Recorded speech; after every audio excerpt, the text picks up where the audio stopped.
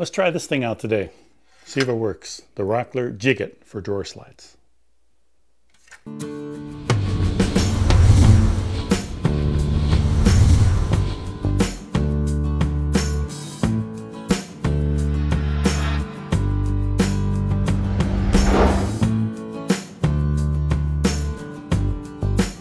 Okay, so in this video, I'm going to show you a little different way to put these drawers in. My last video on installing drawers, I showed you how to put these centerline drawers in with just a jig that you make from wood, which is nice, you know, because that's just a scrap piece of wood that you're making it with. But it does take a little bit of time, and you have to make jigs for individual units. So, yeah, depending on how many of your cabinets have the same size drawers, you'll have to make a jig for each one. Now, I purchased the universal drawer slide from Rockler, and it's a drawer slide jig, I should say. And I got mine on sale. I think they run right around 30 bucks. But today I'm going to show you how I use them to install these drawers right here in this cabinet. And let's just see how that works. These drawers here are not as thick as the ones I did before, and you can see that video right up here. And I actually made a jig to put the slides, you know, at least above the halfway point in those drawers, because those drawers are rather heavy, and I sort of wanted those slides to be higher up, sort of give it a balance. Now, these drawers, as you can see, are much thinner, and so I don't mind the drawer slides going down at the bottom. That makes it, you know, more of a standard location of where you put the drawer slides. So in this one here, I'm going to actually use the Rockler Jig It, the universal drawer slide jig is what they call this. And so you can set it up to go at any distance up here in your drawer. But in my case, I'm just going to lay it flat on the bottom here and use this base plate right here as my spacer. And it's about 1/8 of an inch. So it's going to place my drawer slide about 1/8 of an inch above the bottom here. And all I got to do is just make sure that when I screw this piece on to my drawer, I have a 1/2 inch space underneath it, so that way it puts that drawer 1/8 of an inch above the bottom here, so that nothing's going to be hitting on the bottom. So it's going to work out the space all by itself, and I don't have to worry about it so much. So when using this jig has a stop here, which is nice. The handle is nice. It makes it nice and easy to use. It does have this little guide, which I'll talk about later on, but for right now, this is the way that I'm going to use this. You want to set up your drawer slide so that the piece that is facing into the side of the cabinet is out, and you want to have the back of the drawer slide going away from the handle. So when you place it in, the back of the drawer slide is actually extending out, and that'll be going into the drawer first. Now, I need to have a little relief here so that when I cut my panels here, my drawer front panels, they are going to stick out a little bit proud, because they're going to have a curved edge, and they're going to stick out a little bit proud like it is on my other cabinets. So what I found is this is actually a pen blank, an acrylic pen blank, which is a little bit smaller than 3/4 of an inch, and it actually gives me the perfect relief here. So I'm going to use this as my spacer to lock in my drawer slide into the Rockler jig. Now, at the very front, it has like a 1/16, maybe 1/8, but I think it's more like a 1/16 inch little extension that sort of prevents the slide from going all the way up against the stop, so that the slide doesn't go all the way to the edge. It's about a 1/16 inch back. So I got to remember that when I put this here, that I want to go above that so that I'm not giving it an additional 1/16 of an inch, because this is the perfect size for me right now. So I've placed my drawer slide, and let me make sure that I have it right. And I have my drawer slide locked in here. I'm going to push and lock this down. Now, once you lock this drawer slide in, it's amazing how solid that thing is. I mean, you know, you don't want to like swing it around, but it is in there pretty solid, so it's kind of nice. Now, the other thing I'm going to do is I'm going to lift these little tabs that are on the drawer slide. I'm going to lift them up so that they extend out a little bit. And so what that is for,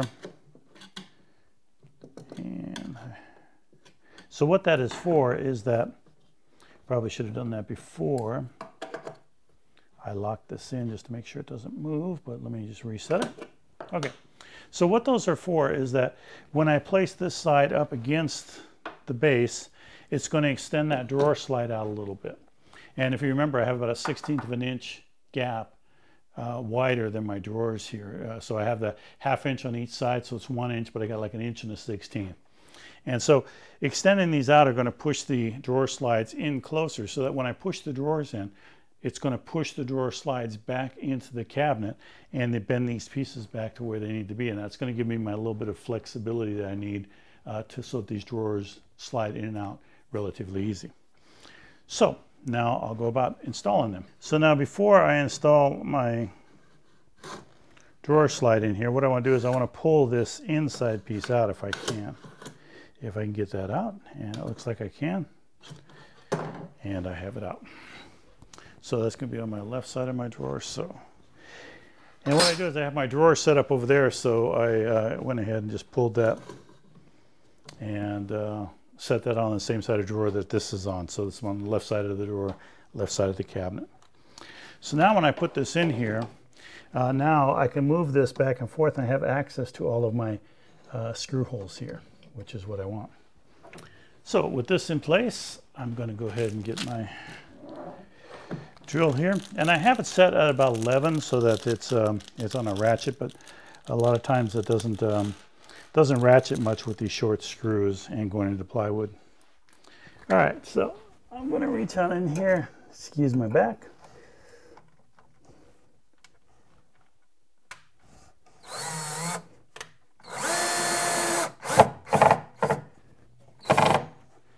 And so lock that in right there. Now, because this jig sets it up so nice, you don't have to worry so much about, you only have one hole on these particular drawer slides to add your screws to. So the adjustment ones will actually be on the drawer slide over there. But because this jig is such that it puts it in the same spot every time, you may not need to worry about that. So I'm going to put all 4 of these screws in and lock this down pretty tight. I feel confident, which is a bad thing to do on camera when you feel confident, because generally it comes back and bites you. Oops. Now the magnetic pull of my drill here does create an issue when you're trying to go all around a metal slide with a screw. It tends to want to pull the screw off and place the screw where it wants to go. So another thing that I can do is just put a little pilot hole here. And now you can use an awl or anything else with that to place that pilot hole. But still, it's a powerful magnet on this drill. There we go. All right. So that side's in. So now I'm going to go ahead and do this side the exact same way.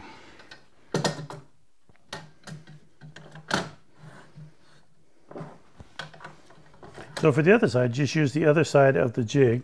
It has 2 sides to it. And so for that one, you just use the other side to lock it in.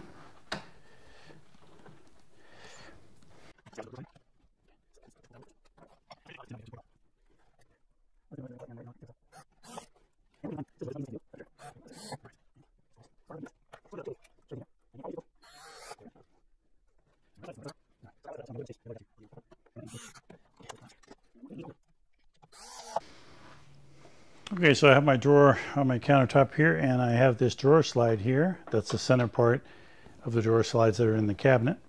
And I'm just using a 1/2 inch. Remember we talked about a 1/2 inch space between the bottom of the drawer and up to here, up to the bottom of the center drawer slide piece.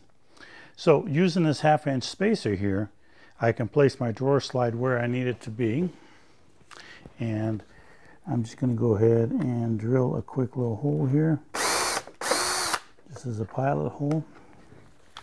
And then I'm going to go ahead and place a screw in there most of the way.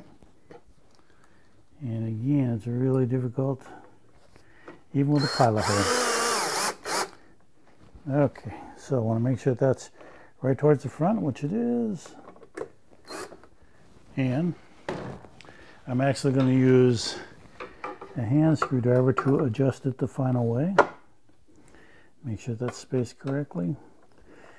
Adjust, I should say, tighten it the final way. Okay, move that back to there.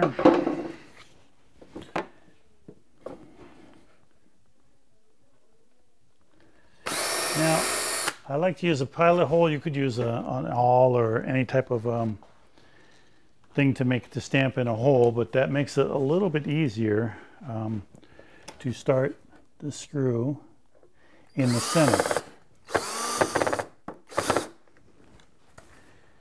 And starting the screw in the center is extremely important with these guides.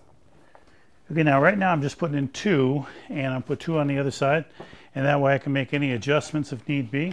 And then I can try the drawer in, and if everything works, I'll slide it back out and put the other 2 in these 2 solid holes here to lock the drawer slide in.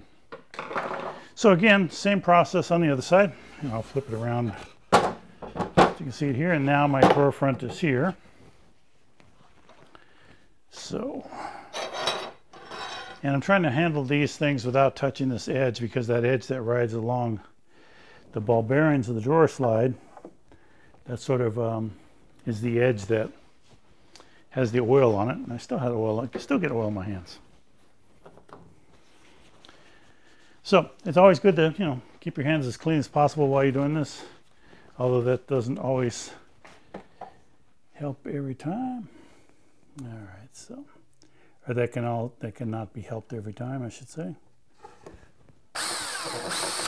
Hard to concentrate, think, and talk at the same time. I'm not a multitask person, at least in that way.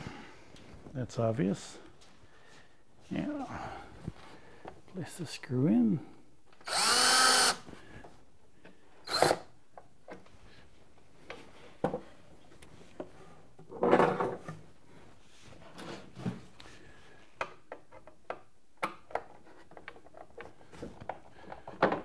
Now I'm thinking here, probably would help if I had a longer screwdriver, or Phillips screwdriver, I should say.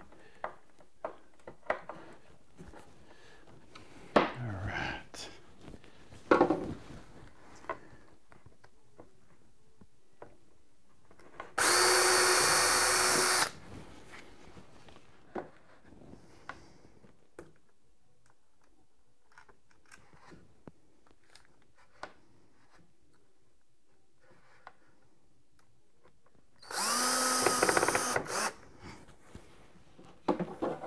Okay, got me a longer screwdriver. Oh, and it's just not quite long enough. But I guess I get a shorter piece of 1/2 inch. But seems how it's just a scrap piece. Okay, so I got that tightened down pretty good. All right, so let's go back over to the cabinet. Okay, so back at the cabinet here. Take and put the drawer in.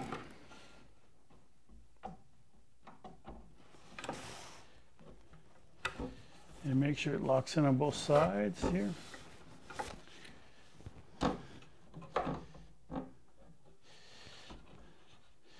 There we go. Wipe off my hands here and move this back here. All right, so now the first time you push the drawer in, it's obviously going to be tight because you're adjusting those side pieces. So after you push it in a couple times, it should start getting a little bit easier, which it is getting a little bit easier.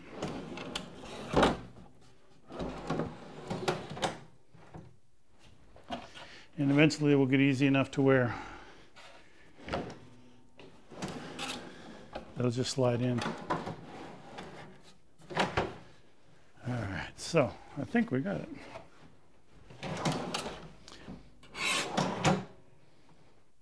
All right, there it is. So now we're good to go. And when I measure here, these have the same distance on both sides. That works perfect. Now I can pull it out and add the last 4 screws to the door sides, and I'm good. Okay, so as you can see, I got the drawers in. I finished up adding my extra screws on there once I got it aligned and stuff, and I tried it a couple times, made sure everything worked. I went ahead and tightened up the screws so that way it's all locked in nice and tight where it is. And I actually waited till I got my drawer fronts on for that. Now, is this worth the 30 bucks to get? Well, you know, it is a nice jig. It's a solid jig. It's easy to use. It holds, at least it holds these center line drawer slides really well. And it is easy to line it up and use it. And you do have this adjustable fence here, which I don't need to use, but you put it in here and you can have it set here so it raises and lowers this to where you need it. Now, when I do my next batch of base cabinets, they're all going to have these types of drawers. So on these drawers, you'll see that I have the center line is about midway or a little above midway on the drawer. So when I do these, I'll do another one about using this setup here and aligning this so that it goes right about at this part right here, or right about midway through the drawers, I should say. So I think it's worth the 30 bucks. I always wait for stuff to go on sale because I'm cheap that way, but it just seems like it's, you know, you've got better value of it. But it does work well.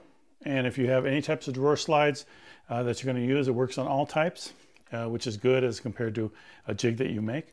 You don't have to take the time to make the jig, and it is very adjustable. So I would say this is one tool or one little jig that is worth the purchase. Absolutely.